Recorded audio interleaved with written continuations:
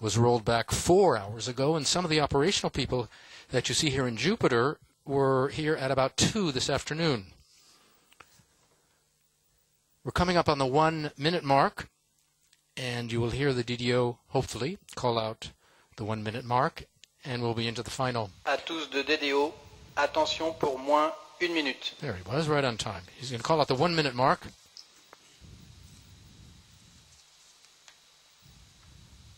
Top, H0 moins 1 minute. We are into the final 60 seconds of this third Vega mission. We want to say hi to all of our friends taking the broadcast in Astana at the Space Agency, to the ESA, CNES, and Arianespace offices, our industrial partners ELV Avio in Colleferro, to Airbus in Toulouse, and to all of you watching on the internet. Sit back and enjoy the show. You're watching Arianespace's Vega flight number 3, and we're launching KazEOSat 1 for Kazakhstan, the nation's first Earth observation satellite. We're going to cut away now, let you hear the DDO as he calls out the final 10 seconds in the countdown, and we'll be back after Vega has cleared the tower. Enjoy the liftoff. À tous de DDO, attention pour la séquence finale. 9, 8, 7, 6, 5, 4, 3, 2, 1, top, allumage P80, décollage.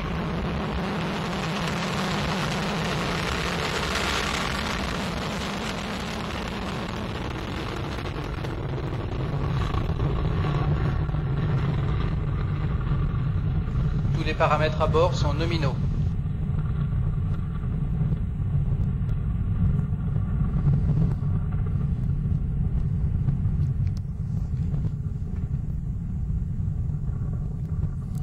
Well, off she went like a shot. I told you. You saw Vega rise like an arrow, surprisingly fast.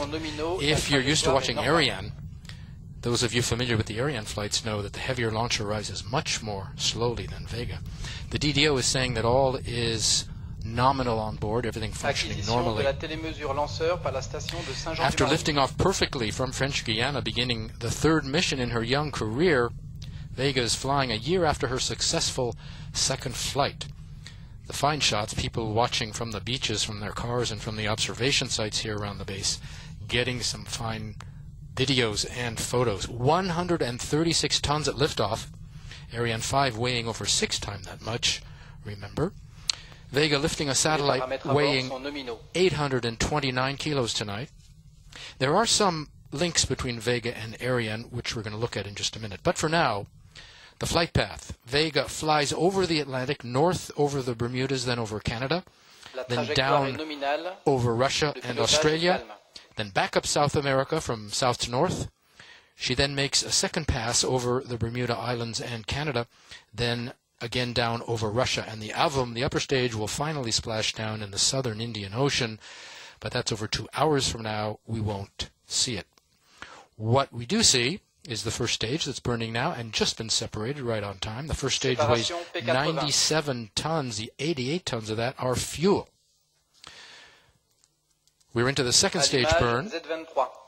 The second stage is called the Zefiro, ZZ23, burns its solid rocket motor for 86 seconds. It weighs 25 tons. 23 of those are fuel. On the upper right-hand corner of her screen, you see the cursor crawling up the line there. The line is actually 2 lines. One is the optimal flight trajectory. The other is the real-time trajectory. As long as they're the one and the same, and they're superimposed one on another, we're right where we should be. And the cursor is, of course, Vega climbing up for her mission as she crosses the Atlantic North.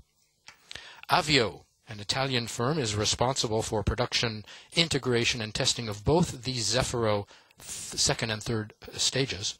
Both are produced in Colleferro, near Rome, at their facilities. Then, like the first stage, they're loaded with solid propellant before being shipped here to the spaceport, which is not very different from what's done with Ariane 5. We mentioned some of the similarities. The upper segment of the Ariane 5 booster is also loaded in Colleferro, same place, same teams, with 26 tons of solid propellant, and then shipped out here to French Guiana. Coming up in about 20 seconds is separation of the second stage. The same Ariane 5 facilities and equipment here at the Guyana propellant plant, which is at the spaceport, are used for Vega's first stage propellant loading and transport. And the stage's nozzle is also an evolution from that of Ariane 5 booster. So without Ariane 5, you don't really get Vega and vice versa. Second stage has been separated. Séparation Z23. And we're waiting for ignition of the third stage. The DDO will call out that confirmation. And then we will also have separation of the fairing. There is the ignition of the third stage, the 4-meter long, and there is the separation Z9. of the fairing, revealing our satellite to the elements. The fairing consists of 2 half shells which protect the payload from shocks during Vega's ascent through the atmosphere. The industrial team is a big one working on the fairing. Italian, Spanish, German, Belgian, French, Swiss, Ukrainian, and Swedish firms all participating in the design and development of the fairing. Everything is running on schedule.